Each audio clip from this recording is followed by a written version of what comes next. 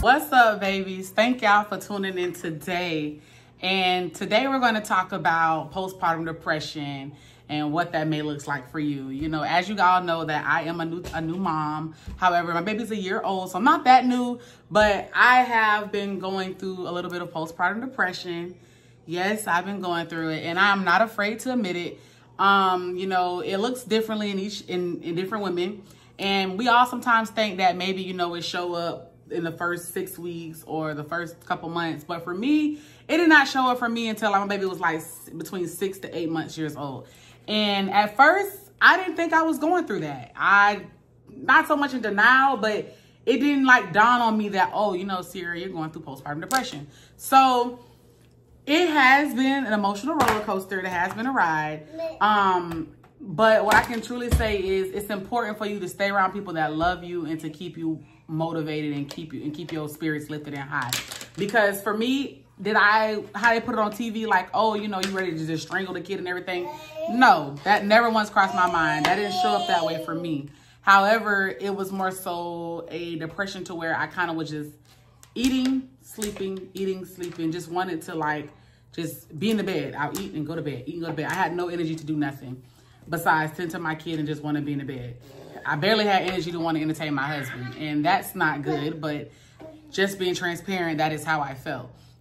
And it got to a point where I found myself, I didn't want to dress up, I didn't want to get my hair done, I didn't want to do anything to make me feel like, you know, feel like a woman. I did not want to do that. I wanted to just lay in my bed. I even stopped going to church some days, like just not in the mood. I didn't want to leave the house. And like I said, it's not a good feeling, but you have to catch it. And when you do catch it early, it's time to tackle it and not stay in it. It's very critical. And I still have my days. I still have my days where, you know, I just feel like, but I have to keep pushing because I have somebody looking up to me, and he's my everything. And like I said, I have a husband at home that needs my attention as well. So in a sense, it's easy to slip into it, but you have to be motivated to not stay in that place.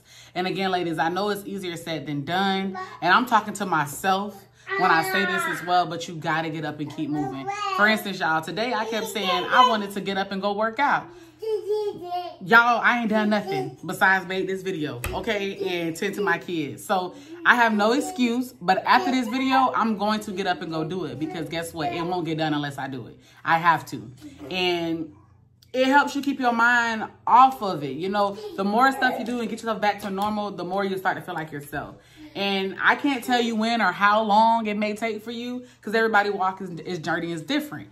But for me, I don't plan to stay in this place too long. And what I can say is my baby 1 year old now, and I do not feel how I felt 2 months ago. I do feel a lot better. So I do think for me that I am slowly creeping out of this stage.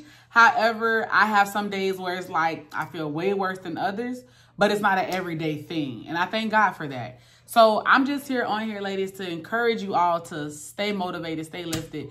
But also, y'all, if you're not close to God, get close to God, because even when you feel alone, you're not. And he is going to be the one to help you get past that.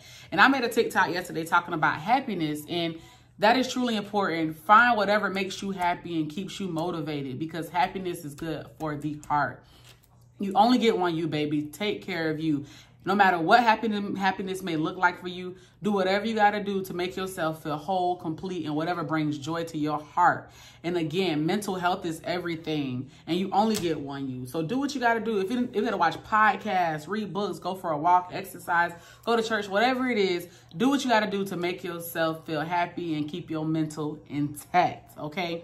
And also, ladies, you know, go out for that night of fun. Go out and just have a breather, because as moms, you know, when you first have a baby, you get so caught up on being mommy mode. And it's like, that's all your life depends on. But you have to realize you have a life outside of being a mom. And I'm not saying drop your baby off and go live your life like you have no kid. I'm not saying that at all. But you have to find a balance. And if you have that support system that's willing to help, allow them to help, because you never know when that break is going to be needed. And I've learned this, and I'm saying this and just being transparent. Utilize your babysitter time wisely. If you want a babysitter because you spared them like, oh, I'm going to go do this now, and you know in a couple of weeks you got other plans, baby, sit that night out and use babysitter when you know you really need it. My son got something he want to say, y'all. Y'all hear him? But like I was saying, y'all, use that time wisely, okay? So you're not going to let me be great. You want to say hey to the people? Say hey. Like I was saying, y'all, use that time wisely so that way you can have that break and that good balance. Like they say, you have work-life balance, but you need a personal life balance as well. I love y'all. Gave me her heart and yeah, she trusts me. I can't hurt her, shout it. I'm her employee of the month.